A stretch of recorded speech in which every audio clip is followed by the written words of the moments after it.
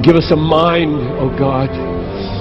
Give us a mind. Let this mind be in you, which was also in Christ Jesus, who did not count equality with God a thing to be grasped, but emptied himself, taking the form of a servant, and being found in human form, became obedient unto death, even death on the cross. Let this mind be in us, oh God. Create this mind in this room right now, I pray. In Jesus' name, amen.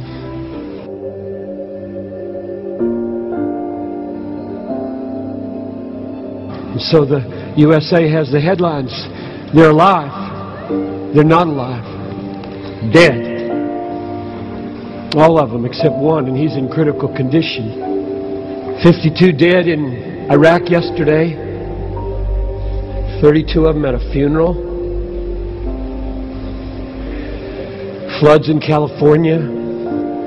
Fires burning houses down across the Southwest. And what phone call did you get yesterday?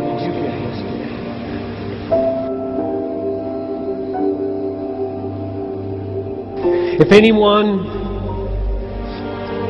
would come after me, let him deny himself and take up his cross.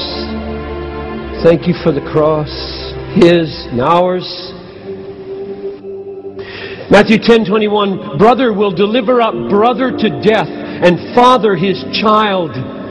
Children will rise against parents and have them put to death, and they will be hated by all for my name's sake. The one who endures to the end will be saved. John 16:1, the hour is coming when whoever kills you will think he is offering service to God. Every radical Muslim believes that when he kills a Christian. Romans 8:16, the Spirit Himself bears witness with our spirit that we are the children of God, and children and heirs, heirs of God, and fellow heirs with Christ, provided we suffer with Him, so that we may be glorified with Him. I count the sufferings of this present time unworthy to be compared to the glory that will be revealed. It's coming. If you haven't had it yet, it's coming if you walk with Him. If you walk with Him.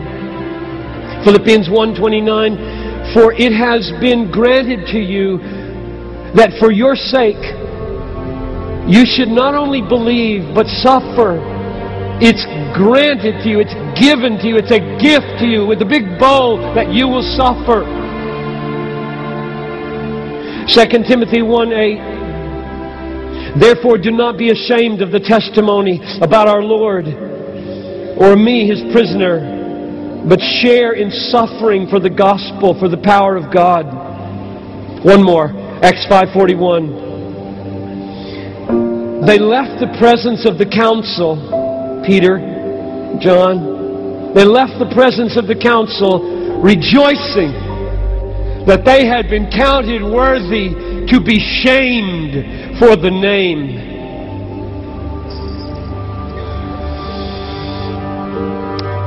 The purpose of God in creating the universe is to display the greatness of the glory of His grace supremely in the suffering of His Son. That's yesterday.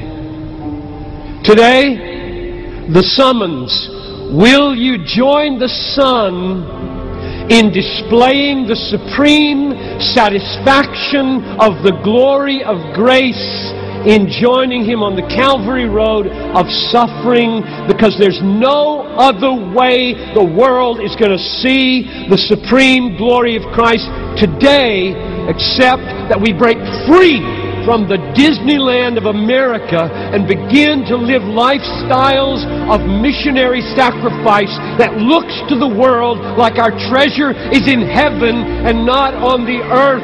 It's the only way.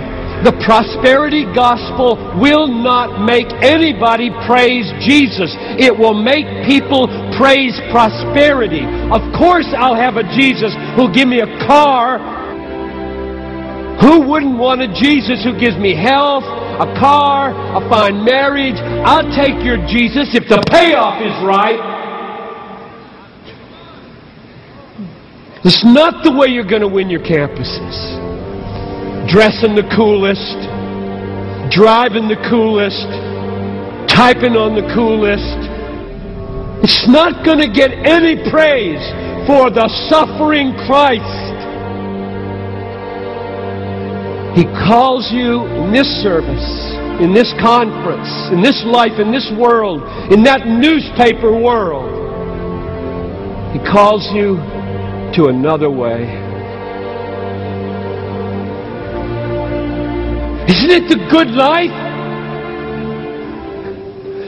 Isn't Christianity the good life? And if it's a delusion, it doesn't really matter. We're gone.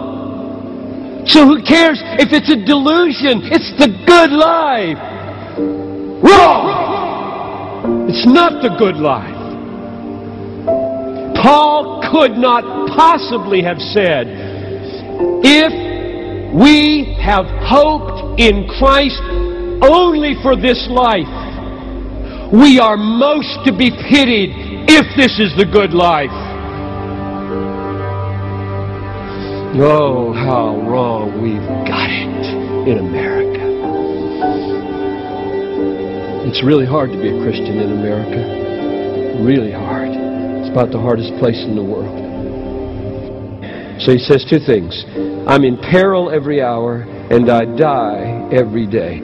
I make so many choices to magnify Jesus in hard places. It hurts me every day. I would not choose this if it weren't true. If I couldn't expect a resurrection from the dead, where everything would be paid back to me 1,000-fold that I have laid down in the service of Jesus, I wouldn't go this way.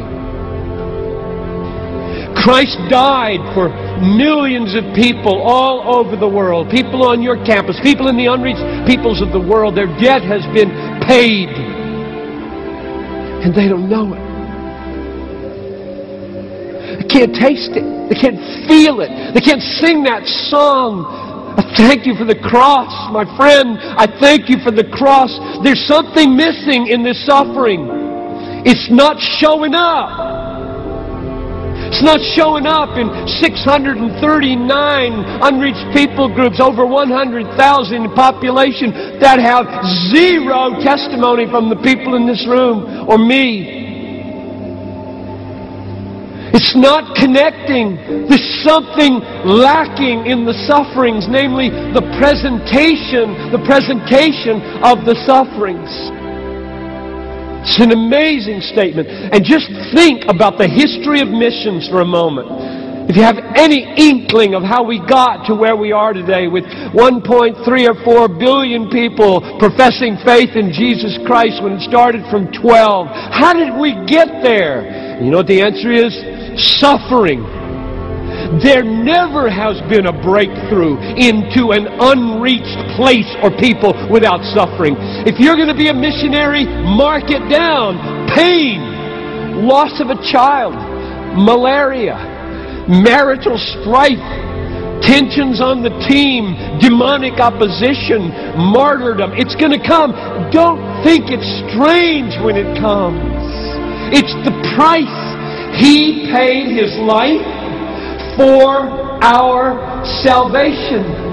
We join Him in that suffering to display the nature of it. How are they going to see how satisfying He is in us if we look like it's the computer toy that is really satisfying? It is wonderful, I think, that Paul in this verse says, now I rejoice in the sufferings for your sake. I'm not summoning you to a miserable life. I am summoning you to a painful life. But in this pain, all over the Bible, you find Christians rejoicing in tribulation. Rejoice in tribulation. For tribulation works patience, and patience works approvedness, and approvedness works hope, and hope will not put us to shame, because the love of God is poured out in our heart. You want to experience the deep joy of knowing yourself loved by God, lay out your life for another person. Take a risk with your body. Take a risk with your mind. Take a risk with your money, your schooling. What an amazing thing God calls us to do and to be.